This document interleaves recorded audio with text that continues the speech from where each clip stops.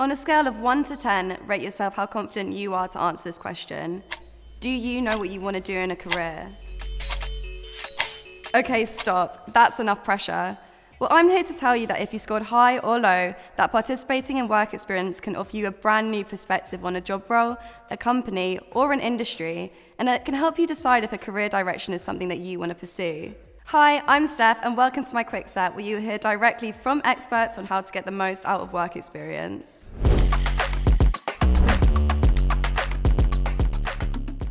So, what exactly is work experience?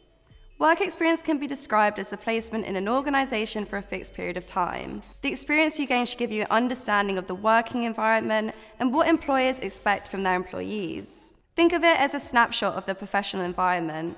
You get the chance to explore different career options, make a platform for you to grow in development, all while gaining a sense of independence and self-confidence. There are many different types of industries who offer work experience, from construction to education, financial and hospitality, not to mention all of the creative industries too. Have you ever stopped to consider if there's a specific industry that you picture yourself working in?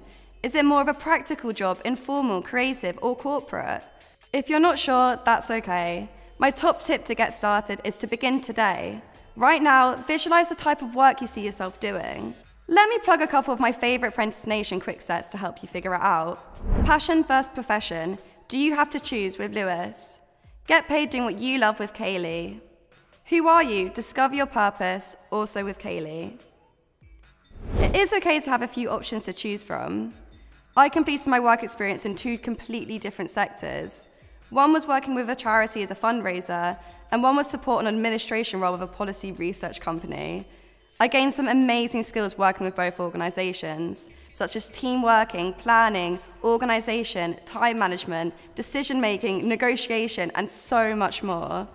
All helped me build my foundational skills for the workplace, develop my confidence, and help me secure my first full-time job. If you're starting from scratch, look at these two ways to get started.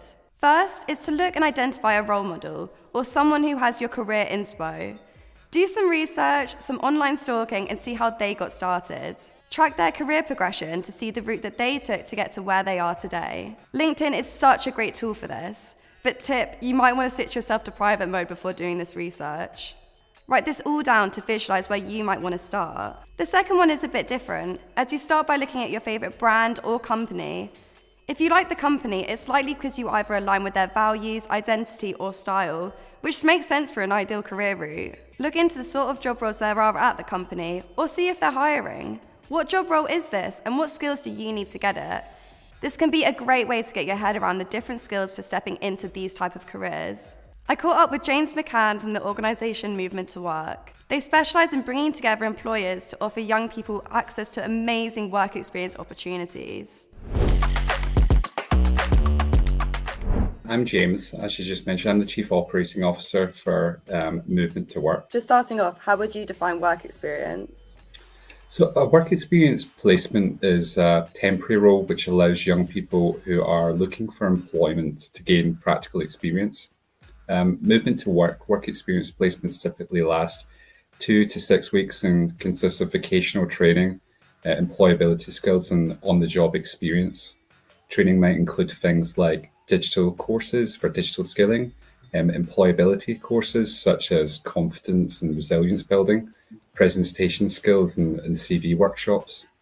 And work experience placements can be face-to-face, an in-person work experience placement, virtual, an online placement giving young people the opportunity to experience the world of work remotely without having to travel to the employer's office or base, or hybrid, a combination of both virtual sessions and face-to-face, all with the aims of providing young people with valuable experience of the workplace. And we're very proud that more than half of the young people who complete Movement to Work experience programs with our members go on to secure full-time permanent positions.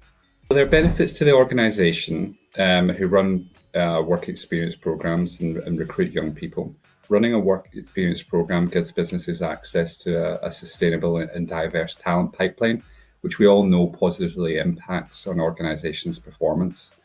Young people bring fresh ideas and perspective, new ways of working, fresh energy, an injection of diversity, which is invaluable.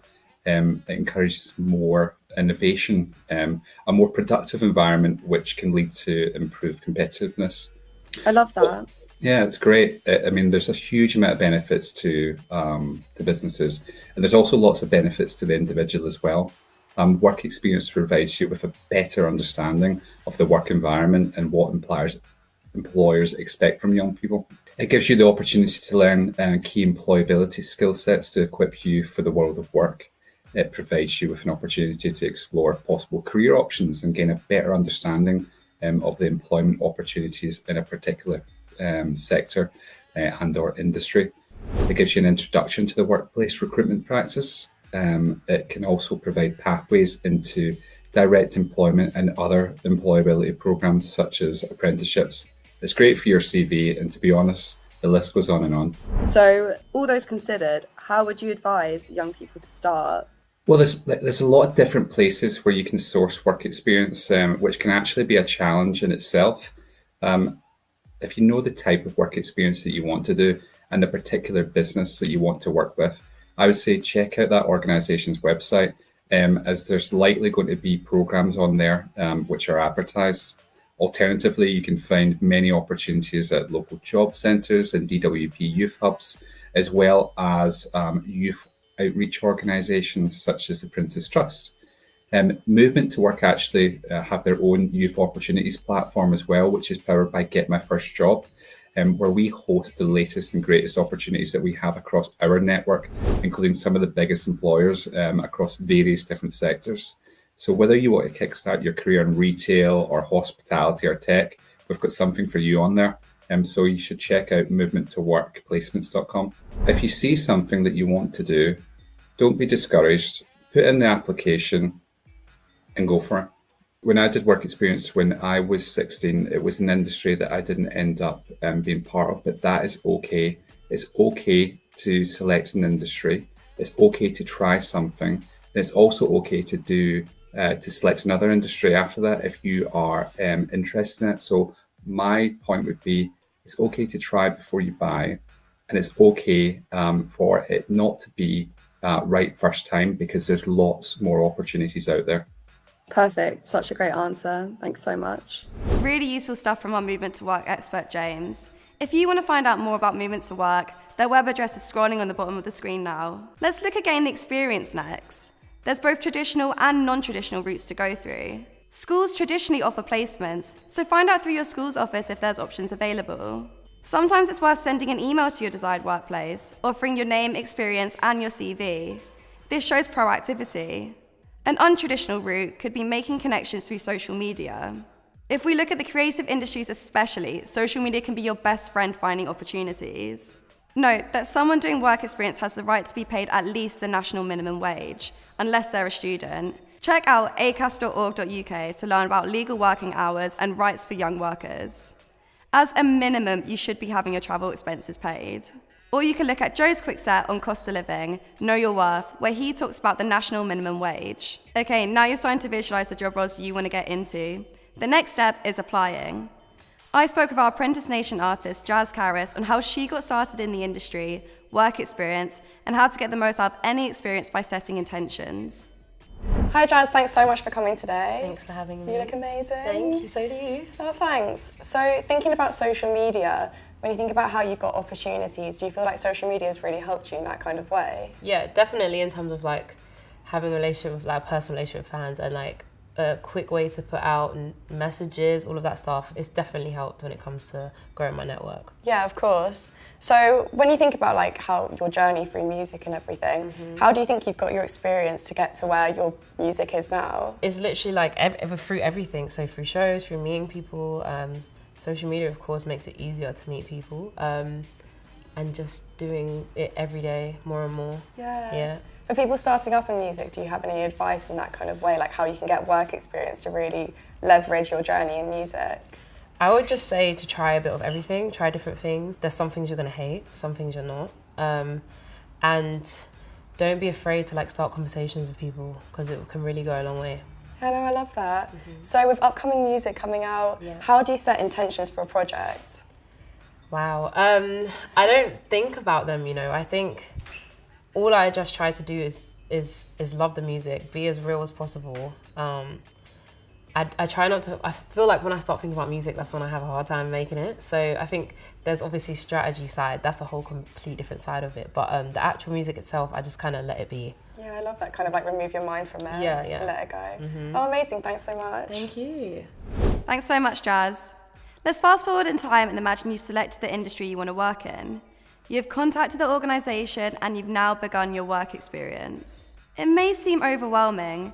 We have some advice to share from one of our experts. Let's hear what he's got to say.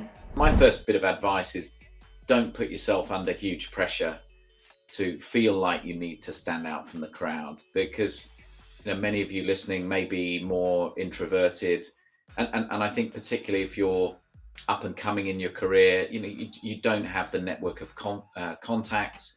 You may not have yet the knowledge and experience in your role. And I find personally, people that are just come up and ask some questions and are interested in what you're doing are the most interesting people, rather than those sort of rushing around trying to sort of broadcast and get noticed.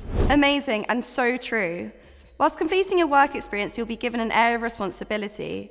It may be something big like a project or event, or something smaller like shadowing a colleague, or you may be rotating between different roles and departments. Whatever you get involved with, it is critical that you record and document what you do. This experience can be added to your CV or LinkedIn profile, and it highlights the skills you developed, the tasks you performed, the networks you've established, and ultimately the difference you've made at the company whilst you've been there. Noting down what you're doing can be simple as noting what you did, the task, what happened, the outcome, and your skills developed on the way. I've made a simple framework for you to use. It's displayed on the screen now. Here's an example of what you can capture.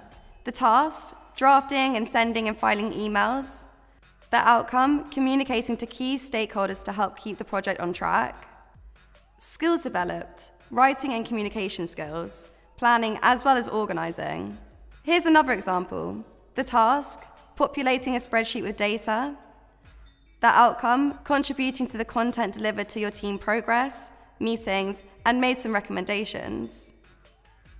Skills developed, data inputting, tracking, and scheduling, organisation skills, as well as presentation skills. Sometimes it might feel like you're not making an impact at work, but remember, you're new, and the primary reason you're there is to learn. Let's listen to Mark Alera on how preparation is key in making the most out of your time at work. I think if you're going into a meeting, be knowledgeable about the subject, read, make sure the papers are read and all that kind of stuff. So, if someone says to you, hey, even if you're new, you've been here a week, what do you think? You've got a point of view. You've got a point of view. So I think that's really important. The preparation and the reading and the understanding around you of what's being discussed, I think is important. I wanted to close with these final words from Mark on how to get feedback at the end of your experience. You can find people, they're either part of your peer set or someone you can trust in a team. And you can say to them, look, I'm really working on my communication style, or trying to engage better in meetings, or trying to, overcome nerves when I'm speaking, or whatever it is. Could you give me some feedback on how I performed in that meeting? And that's really important. I think it's like business. It's I think for those people that are interested in sport, it's completely natural all of the time for sports people to be working on stuff. So if you think of the very best sports people, from tennis players to footballers to swimmers, they are always working on getting better. They never stop. The best ones never stop. And if they run a race in 10 seconds, they want to run it in 9.9 and 9.8. And they will work with a coach or a group of people around them every single minute of every single day on how can I get better, faster, score more goals with my left foot, whatever it is. So why can't we think the same way in business? And in fact, we should be. We have over 100 mentors and industry experts here at Apprentice Nation, from BT as well as many other great organisations. Head over to our site and select someone who you think could give you the guidance to make the most out of a work experience opportunity. Huge thank you to our experts for sharing this experience in this quick set. Also, wish you loads of luck on your career journey. Here is a quote to leave you with to get you feeling inspired about work experience. If it doesn't challenge you, it won't change you.